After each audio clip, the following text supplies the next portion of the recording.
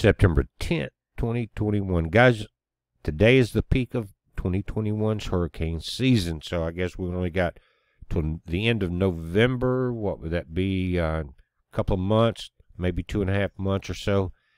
But we're in the peak today, and there's a system in the Gulf. It's just a disorganized group of showers and thunderstorms, but there's a low pressure system that has come ashore in the southern area, in the bottom section, central section of the Yucatan Peninsula, that has about an 80% chance of mingling over into the Bay of Campeche in the next overnight tonight and into tomorrow, and then mixing with what you're seeing in the Gulf and creating some type of tropical weather. Notice the wind patterns are exactly the way they were just a couple of days ago when we saw the system move over Florida. Notice that, and out into the Atlantic. And by the way, that storm did follow the predicted path and not skate up the East Coast, but moved out into the Atlantic itself. But the wood smoke, to me, this is unprecedented after as many years as I can remember being in the position to watch satellite images when that technology was available to us.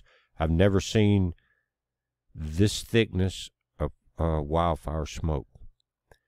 Now, my voice is very small, but if I could reach out, if I had that ability, and maybe some of you do, to talk to the governors in your state and ask them to call California, Oregon, and Washington and Idaho and offer the assistance of the National Guard's Air Division, the ones that are capable of moving folks in and dropping water and things like that.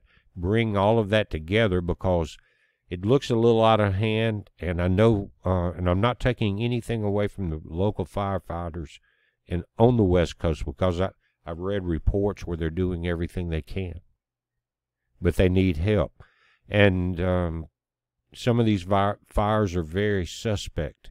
Now, we know in the end times it will not be by flood, it will be by fire. But this would be a very small symbolic reminder of that.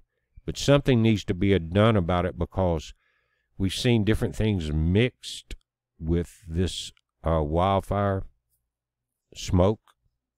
We've seen the different trails that come through. But guys, this is getting out of hand, and we have too big and too powerful of a military, National Guard, first responders to let this go on. And that tells you that there's problems at the helm of this boat. And it may be intentional. Whatever it is, someone needs to get in charge and handle it. But let's look at the local weather.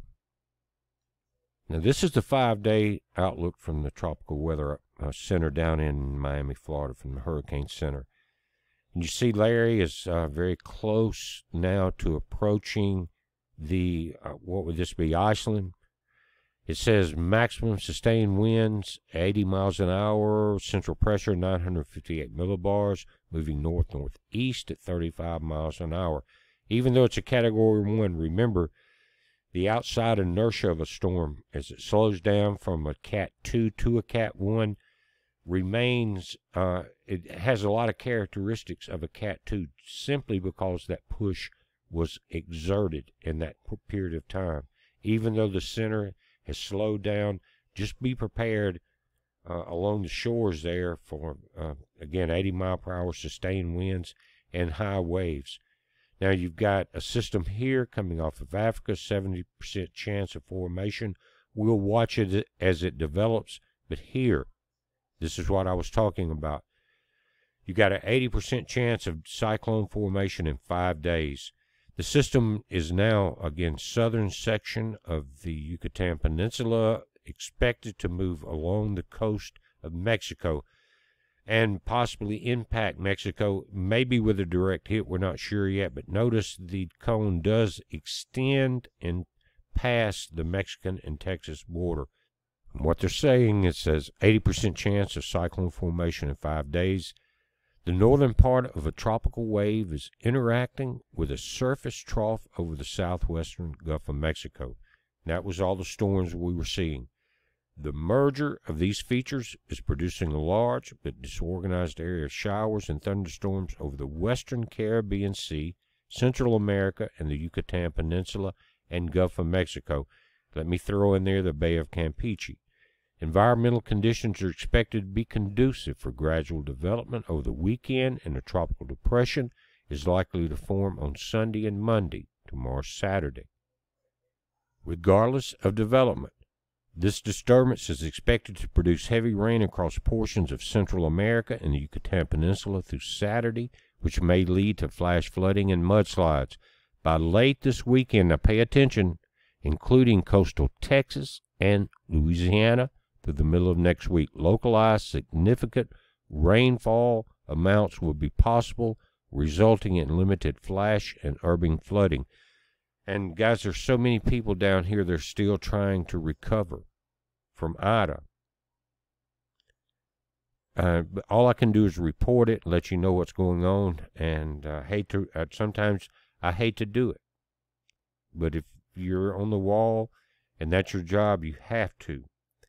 So, you saw in the beginning of the video, if you don't back up and look at the satellite images of how much energy is in the Gulf of Mexico right now, and again, today's the peak of hurricane season.